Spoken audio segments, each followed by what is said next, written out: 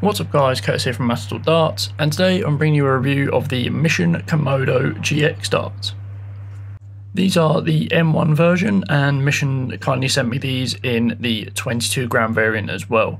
Before we get into the video, I'd like to thank Mission for sending me these darts to review. So if we quickly look on the Darts Corner website, as you can see, these are the Mission Komodo GX darts in steel tip.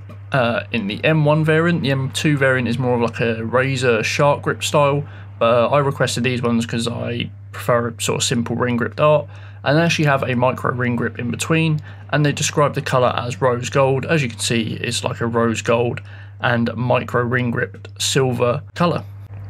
These darts come with some short Mission grip block stems in black, and they also come with these really nicely designed Mission Komodo flights, which you can actually buy separately as well on the Mission website for, I believe, 72p a set.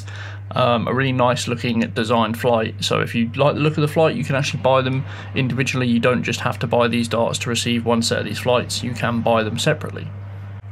These darts are 90% tungsten, and they come in 22, 24 and 26 grams, so a really nice variation of weights.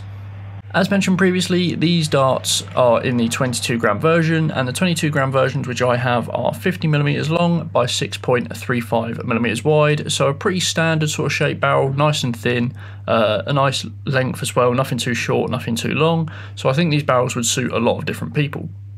Getting into the looks of the barrels, as I mentioned previously, again, these come in a rose gold colour along with sort of the natural tungsten look where the micro ring grips have been cut out.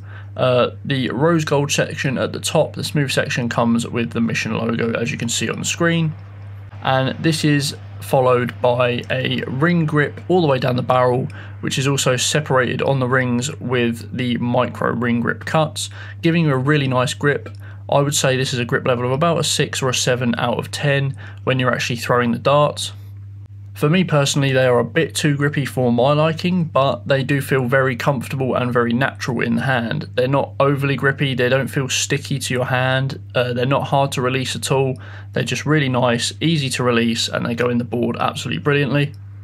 These are followed by a very short sort of bull-nosed type cut. The nose sort of comes straight off of a cut of a ring, so it's a very sort of sudden taper in terms of a bull nose, almost sort of halfway between a James Wade style flat nose and a bull nose. And then at the end of the dart we do have a silver point, which is a bit unfortunate. It does match the design a little bit more, but I would prefer to see a black point in there so it sticks in the board a bit better.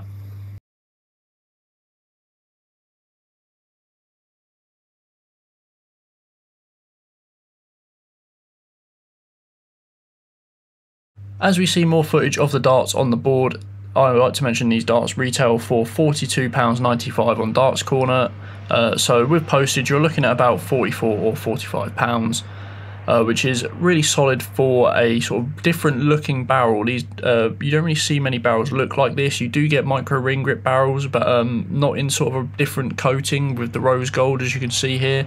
Really unique looking barrel, which I really do like.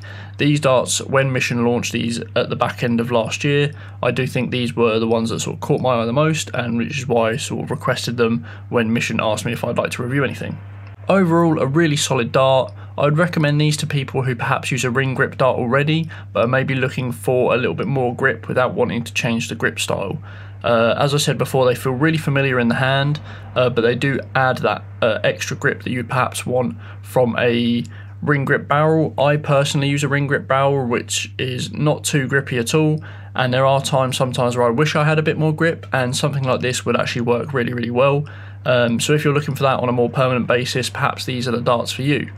And yeah guys, that's it for now. I hope you've enjoyed the review. It's a little bit shorter, a little bit more in-depth in terms of the actual visuals of the dart, and not so much about me and my personal opinions. I just want to give you guys sort of the information that I thought personally about the dart, but without going into too much detail, because everyone thinks differently of every single set of darts. So I just want to provide you with the information to help you make your own judgment on the darts themselves. Let me know what you thought of this style of review in the comments down below, and also leave a like if you did enjoy it, and also subscribe if you would like to see more reviews like this, more darts tips, reviews, and just in general more darts content. Also, don't forget to follow me on Twitter and Instagram. The links to those are in the description down below. And for now guys, I will see you next time. Goodbye.